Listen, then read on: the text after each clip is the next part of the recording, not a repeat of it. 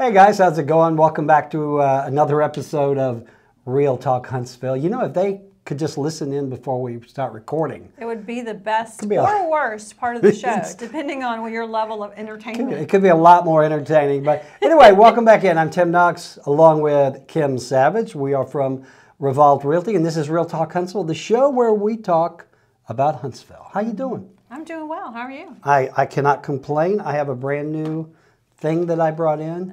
This is my favorite Christmas present. Mouse pad of my grandson's. I love it too. Warren losing his mind, Santa Claus posing, and then Archer making that face. He's sitting on a strange man's lap who probably smells like reindeer. You know, I didn't think about that. Yeah. So really, Warren is the smart one. Stranger danger, Santa. So anyway, my favorite Christmas gift, and I carry it with me throughout the office. He really does.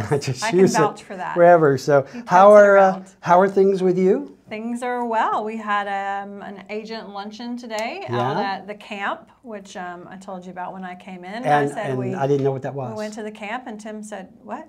You went camping? Like, what's going on here? You were at a park? Like, were you in an RV?" There is so much going on here that I literally can't keep up. Well, I think here's the thing, you know, sometimes too, and I'm just going to call out your gender, the male species. Sometimes you know what things are, you just don't know what they're called, right? Yeah, so if I said the place on University Drive where Trader Joe's is, where the mall used to be, you'd be like, "Oh, yeah, I know what you're talking about." Oh, the camp. But it's called the camp, Mid-City District, right? So the camp is a restaurant? The camp is an area with restaurants in it. So you have to use the international sign for area. People in Rwanda go, "Oh, it's in it. It's the camp." Yeah. So, well, that's very good. Yeah. I mean, there's so many new places popping up and honestly, I'm not a foodie.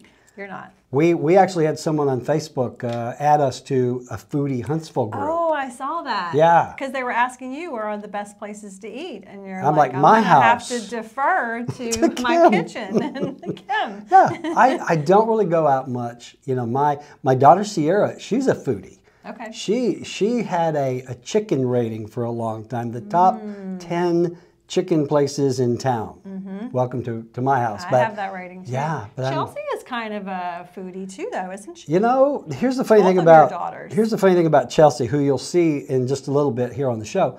When she was little, growing up, all she ate was chicken nuggets and French fries. I had a very limited diet as a kid too. I think a lot of kids are like that though. A lot of kids are not like, is it Archer that eats like sushi Archer, my and grandson. everything? This one, well, actually, both of them will eat anything. Okay, my kids, not so much. Well, I think they'll grow out of it. 3 things, and one of those is like Scooby snacks. Was what when they were dog little. Treats? When they have a dog on them. They have Scooby, but they're kids. Okay, see, I missed those too. But yeah, Archer will go to like a Mexican restaurant, and they'll get literally a bowl of like pickled jalapenos, and he just pops them like M&Ms. Not me, guys. But yeah, I'm not a foodie. But that's one thing that we are going to talk about. I think we could fill up a whole show just talking about all the new restaurants here and things like that are going on. We could do a show just on like best burger in Huntsville, best chicken wings in Huntsville, best pizza in Huntsville. Like, I think we could do a show on each of those. We could. What is your favorite burger? My favorite burger, you're probably going to laugh if I tell you this. It's I won't drink until you tell me. It's probably at Jack's. Really? Jack's? It has a good burger. Like, it's cheap. It's a good burger. It is cheap. It's a decent burger. Yeah. I mean, other than that, it's going to be like a gourmet burger, like a... I like Five Guys, which is just your basic good. But I'm a big fan of Farmhouse. Farmburger. Farmhouse. Is good too. Or Farmhouse. I go out to the farmhouse by the camp and have Farmhouse, Farmburger, whatever the hell it's called. Really good. Really good. They are good. But I don't know. I feel like sometimes if you want a burger, you just want like a less than $10 burger. Yeah. The big burger, what's the big chain out west? In-N-Out? In-N-Out Burger. They just relocated, they just opened one in Nashville. Yeah, in Franklin, I think. Which is, an hour and a half north. Everybody's talking about driving up to get a there'll be a In-N-Out line. burger. I mean, you won't be able to. It'll be like the Buc-ee's opening. You won't be able to get near that place. Yep. We'll plan a day trip. You know, the thing about In-N-Out, not to focus too much on that, but you know, didn't it start out? I heard that they had like 3 menu items. So it was like a burger, a cheeseburger, and fries. Yeah, that was simple. it. Yeah. But now it's like a much more extensive menu. Yeah. Well, supposedly they're the best. You know which burgers I loved as a kid? We'll get to the show in just a second. Did you ever hear of Dub's Burgers? No. Or was that before your time? Before my time. Dub's Burgers. Dub's was a little burger joint in Athens. Okay. And they had the best greasy hamburgers. I mean, the grease, you would go over there and get burgers, and they would be in a brown paper bag, and by the time you got home, the bottom was just covered in grease. What about, isn't there a place called Penn's Burgers? Penn's in Decatur. Yeah. Now, here's an interesting thing. We need to do a trip to Penn's. What they do is they, if I'm not wrong, they cook the hamburgers on a griddle, but then they cook like a bunch of them, and then when someone orders one, they put them in boiling water? Or is it maybe boiling grease, I think, actually, because they're really greasy. But they're delicious. I mean, they cook them, and then they drop them in hot grease to warm them up. You can't go wrong with extra grease or extra butter or extra mayo. My body ketchup agrees with you 100%. So well, this is the burger episode, but we might have to circle back to more about burgers. We will do a foodie episode one day. Will. So we'll do many. let's talk about what's going on here in town. Let's do a really quick little wrap up or a synopsis of the real estate market. Okay. We are Realtors. Revolved Realty does sponsor the show. You know, we're kind of at a slowdown here. Mm-hmm. It is the winter time, interest rates. So I went back and looked at the average home prices here, and our four main metros are Huntsville, Madison, Decatur, and Athens. In Huntsville, average home price last month was $284,000. Madison, $413,000. Athens, $382,000, which is a big jump from the month before. Yeah. And Decatur, $255,000. Now, that is our average home price here. There's a really big difference between Huntsville, Madison, and everything else. Madison typically has the higher property values, more in demand, more new housing. But yeah, Huntsville was down from the month before, but Madison way up. The average home price. Is up too. You know, Decatur is up too. Athens is up. Everybody is always asking me about is things slowing down or the prices crashing. Well, yeah, the prices have leveled off. They're backed off a little bit, but we are not seeing the big dip in prices like a lot of other places. We had a lot of homes for sale last month, 269 in Huntsville, 123 in Madison, 89 in Athens, and 79 in Decatur. So, and that was all of those were down. We had a lot of home sales. Days on market, that's the big one here because houses are starting to sit a little longer. You know, last year everybody was used to houses going in 1 day or less. Average days on the market in Huntsville, 16 days. 20 days in Madison, 28 in Athens, and 23 in Decatur. I have realtors call me every day going, the house has been on the market a week. What do I do? What's wrong? Yeah. When I got in it, the average days on the market 5 years ago were like 45 to 60 days. Yeah. So this is still nothing. So we are still very much in a seller's market here. Huntsville, 1.3 months, Madison, 1.3, Athens, 1.6, and Decatur, 1.3, meaning that if nothing else comes in the MLS, we're out of houses in a month and a half. So it is still very much a seller's market, but sellers are willing to negotiate now. So very good. All so good things for there we go. The market here continues on. It's about to pick up. Let's talk about the Rocket. Yeah, so a little backstory really quickly. I was confused about the rocket, which rocket we were actually talking about. There's a rocket at the Space and Rocket Center. Right. I thought that's the rocket that was coming down. I drove by it and I was like, I don't see anything wrong with this rocket. Here's what's going on with the rocket. The rocket in question is one of the, what is it, the Saturn rockets? It's the Saturn rocket. And it is at the Alabama-Tennessee state line at the, they call it the rest stop rocket. The rest stop rocket. At the Welcome Center.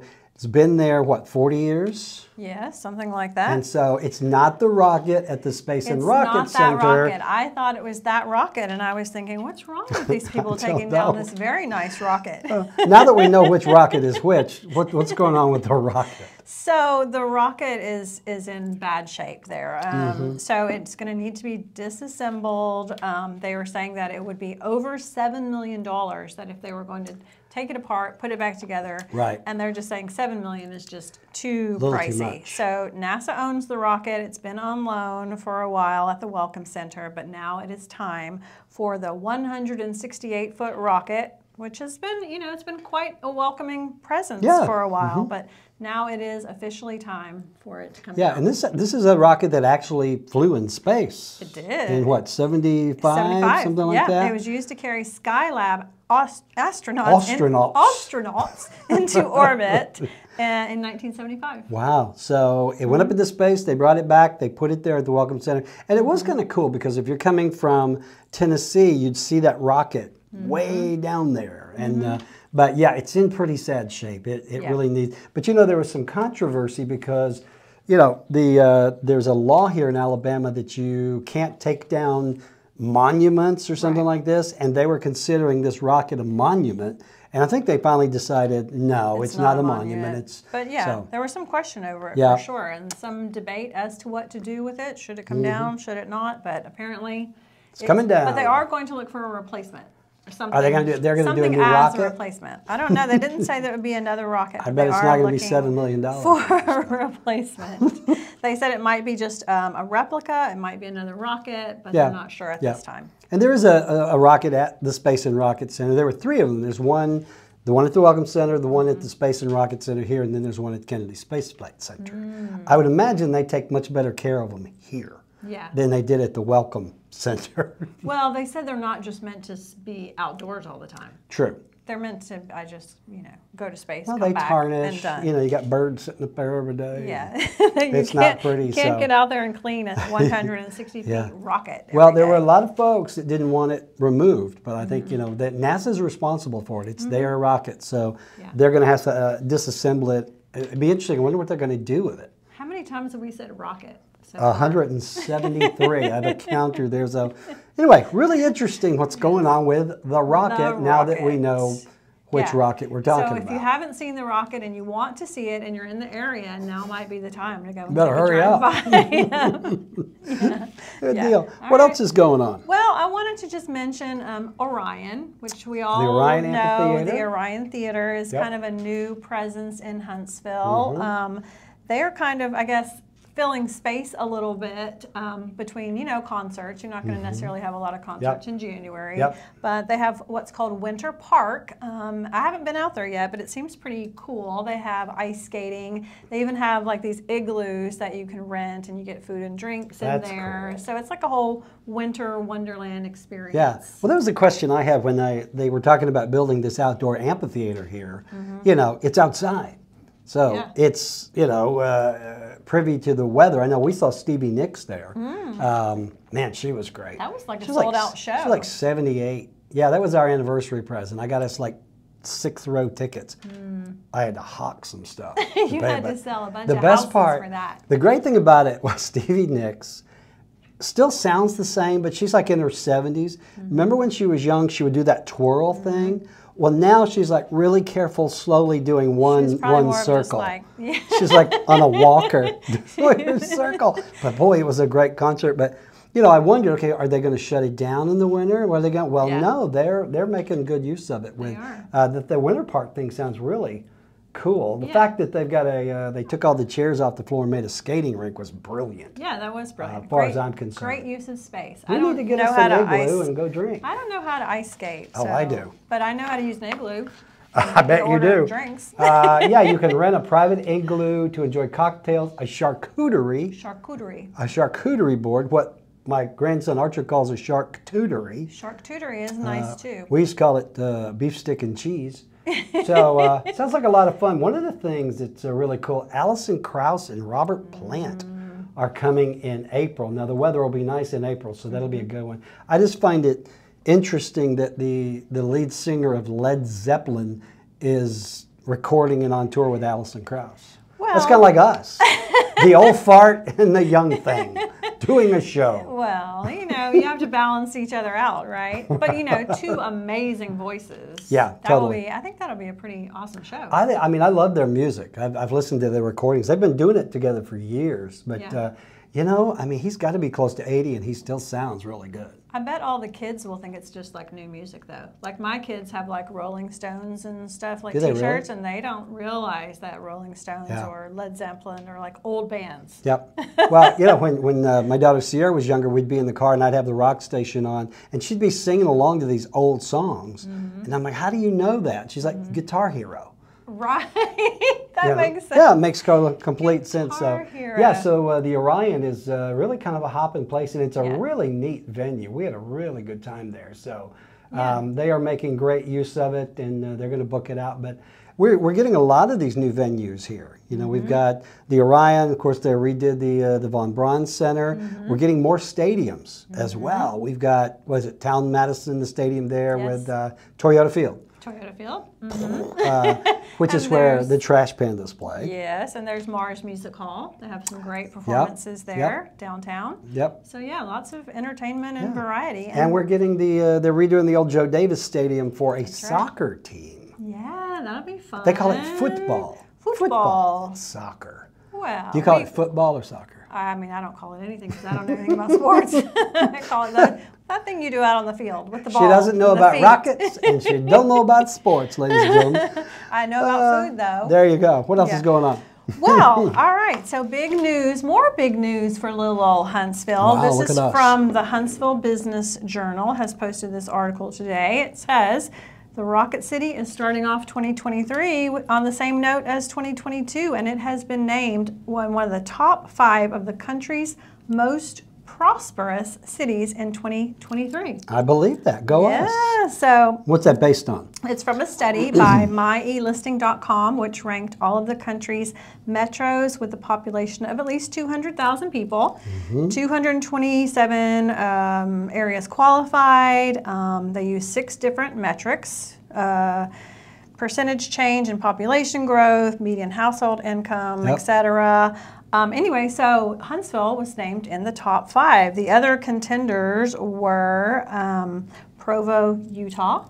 Or Utta, as my daughter calls it. Boise City in Idaho. Fayetteville, Arkansas, and Austin, Texas. Well, good. Go us. So, yeah, another sort of notch in the belt for little old Huntsville. You know, we get on a lot of top 10 lists. We do. You know, top 10 best places to start a business, top 10 places to raise a family. Now, this one. Yeah, and so one of the things that it did mention was that the article mentioned was we have a really low unemployment rate of only 2%. Isn't that something? If you want a job here. Like, I was kind of surprised. Like, that is really, really low.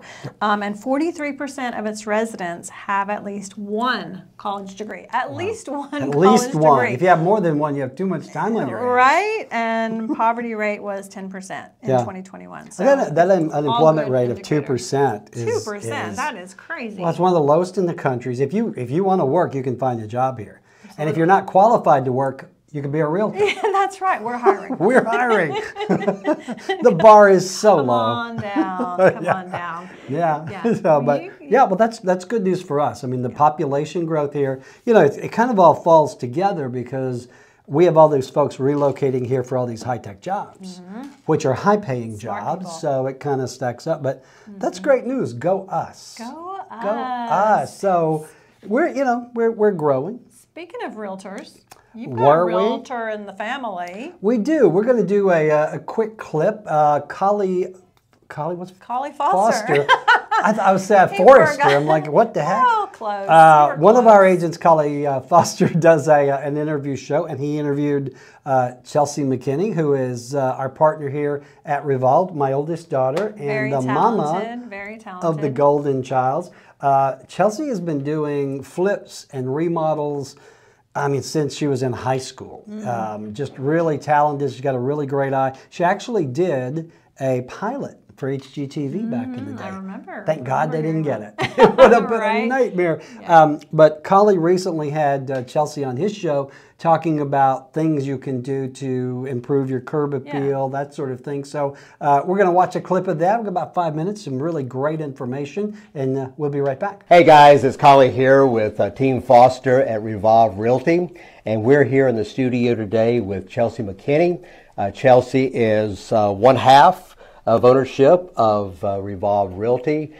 She's also an agent, and I like to call her a friend as well. Yes. So many people have asked me, hey, if I'm going to put my house on the market, what are some things that I can do to make my house more marketable, to maybe even help in the value of the home? And so I've asked Chelsea to come. Chelsea does a lot of investment here in the Huntsville area. She owns quite a few properties. She's done a lot of flipping in the area. So she has a pretty good idea of what to do in a home to kind of spruce it up, to make it look better, more presentable. And so I've asked her to come today to kind of share with us a little bit of her thoughts. Happy to be here. Thanks for asking me.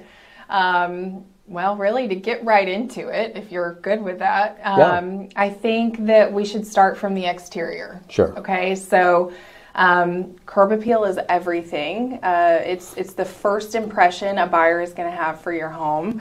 And so, as we get into the spring, into March and April, which is when a lot of houses typically go on the market, that's a great time to plant some flowers, spruce up your flower beds, add some new mulch. New mulch goes a long way. It makes everything look so nice and tailored. Cut your lawn, paint your front door, make sure that the bulbs in your outdoor light fixtures work. Yes. Dump the bugs from the outdoor light fixtures. Cleaning goes a long way. Sweep off your porch, get the cobwebs off of your columns. If you want to spend a little money and don't feel comfortable doing it yourself, clean out your gutters. Yeah. Pressure wash or soft wash your siding. I have even washed a roof before that had streaking. The roof was fine, it just looked ugly.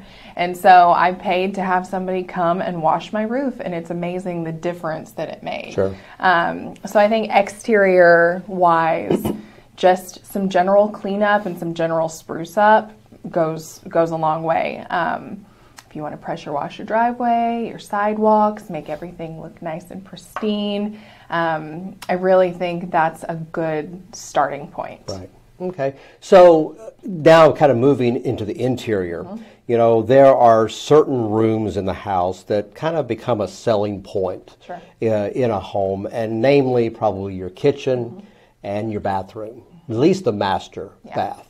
Maybe not so much a guest bath, but a master bath. Yeah. So what are some things that an individual could do to spruce that up without breaking the bank? Okay, so there are varying degrees here.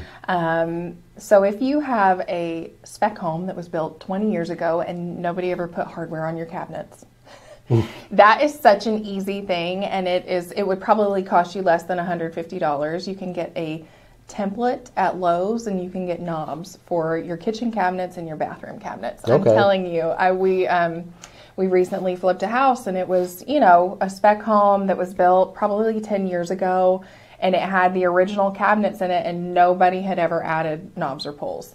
And so we did, and it made a world of difference. Something as simple as that. Again, with the cleaning goes a long way. Like, take a toothbrush and get around the toilet bowl and the bolts on the bottom. Make sure there's no soap scum on your faucets. I know, Collie, you and I had talked a little bit about like countertops. If you have money that you want to put into your house to see a return, you got to be smart about it. If you have laminate countertops and you think, oh, okay, I can spend, $2,500 on new countertops. Do it with your buyer in mind. Your buyer will appreciate a granite countertop. However, that's not really what's in right now. It's not what has been in for the last few years. It's been all about quartz. It's been all about white with gray veinings, the movement. And And I know for a while there, I was a granite girl because quartz was like, it was like this new thing. Right. And I just knew that it was more expensive than granite. So I wasn't going to put it in any of my flips. And now it's all I use because it's really not that much more expensive than granite. And it just looks beautiful. It's more neutral. It goes with everything. So if you want to invest a little bit more, you can always change your countertops. Mm-hmm. But there's always a caveat, right? If your cabinets are 40 years old and they are not in great condition, they've got, you know, scratches and the doors are falling off and the drawers don't function well, I would not spend money to put countertops on old cabinets that probably need to be replaced. Yeah. I would suggest maybe a concession for, you know, something that you could update. Sure. As far as countertops, or, you know, a concession to go towards new cabinetry or something like that. If your cabinetry is in good shape and your countertops are in good shape, you can do a tile backsplash in a weekend, and even you can do it even if you subway tile is so classic and it's so beautiful. Pair it with some warm gray grout and you're good. You can use something called like muscle bound if you don't want to use an actual like mastic. Mm-hmm. If you don't want to trowel it on, there's something called muscle bound, and you buy it in sheets and you put it on your wall, and it's got an intense stickiness. Right. And then you lay the tile directly on that. You grout it as normal, and you can get tile cutters, like manual tile cutters that don't make a big mess. They don't require, you know, water running over the tile so something doesn't catch on fire or spark a flame or whatever. So a backsplash is easy, but you can also hire that out for not a lot of money. As far as flooring for a kitchen, some maintenance type items. Most of us have tile in our kitchens. You want to look for cracked grout or missing grout, because you can go to Lowe's and you can buy grout caulk. Comes in a caulk tube, but it's grout, and you can, you know, if your grout is clean, you can figure out what color it is, and you can go get a tube of grout caulk and fill those in, and it just looks like you have maintained your home. And you have maintained your home, even if it's right before you put it on the market. Sure. All right, great information. Yeah. Chelsea is just so smart, so talented. Chelsea's a natural on camera too. She really is. She's got her mom's cheekbones. She does. She has a model face. Well, her mother, little known fact, was a news anchor here. Really? She is also the voice of. She did some voice work for NASA back in the day. She's the voice of the stealth bomber. Okay. She was the voice of the Apache TAC helicopter. Really? Yeah. I didn't know there She's the voice in the air going, missiles locked. Oh, I love Prepare that. to die. Yeah. I actually had a client who was a B-1B pilot, and he was telling this story about Bitchin' Betty. That was the name they gave her. Really? And I'm like, guess what? I used to be married to Bitchin' Betty. That's funny. I bet that made for some interesting bar talk. It did. It was really fun. So, but no, Chelsea has that natural talent. So, hey, I think that's going to do it for us. Hopefully, you enjoyed the show today. If you like what we do here, make sure you click on the subscribe button, give us a thumbs up, do the little bell. That way you never miss another show. And if you are interested in relocating here, or if you're already here and you need the assistance of the fastest growing independent brokerage in town, we're about at 100 agents. We're really close. We are. We need to do something special for that 100th agent. We're going to have a celebration. We'll have a party. 100 agent and we'll party. have burgers. We will. Burgers. Oh, I see what you did. You brought it. That was brilliant. So, anyway, guys, that is going to do it for us. If we can do anything for you, give us a call. Kim, as always, a pleasure. A pleasure to be here with you, Tim. Let's go have a burger. Let's do it. All right. Bye, guys.